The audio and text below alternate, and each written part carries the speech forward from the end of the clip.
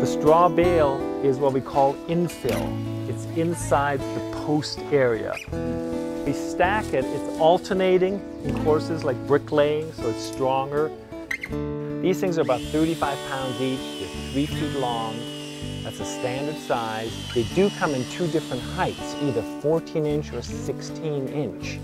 Specify that you want the 16-inch because that makes 7 courses, and you get the 14. The other material I chose that was very important to use for thermal mass on the inside was adobe.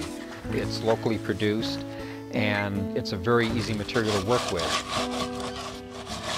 Foundations use a substantial amount of concrete, particularly when the foundation is 18 inches wide.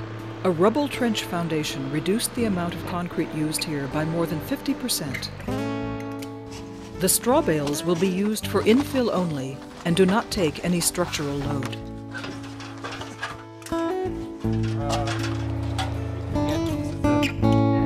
Okay, ready?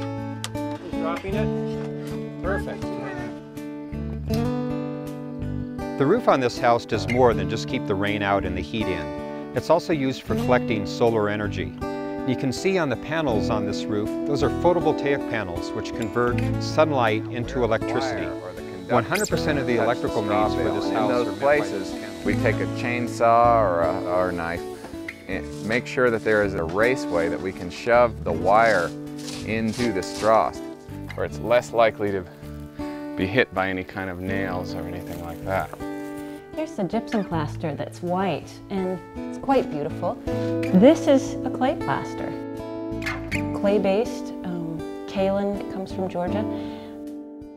You can also find it in northern New Mexico. You can find it virtually anywhere in the country.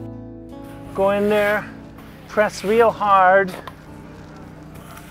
and I'm visually checking it out, and I can see certain hole areas, and I also throw it on instead of just placing it, so I smash it. And once I have it on, then after that, I'm just gliding to flatten it out a bit. I'll use the trowel both ways, left and right.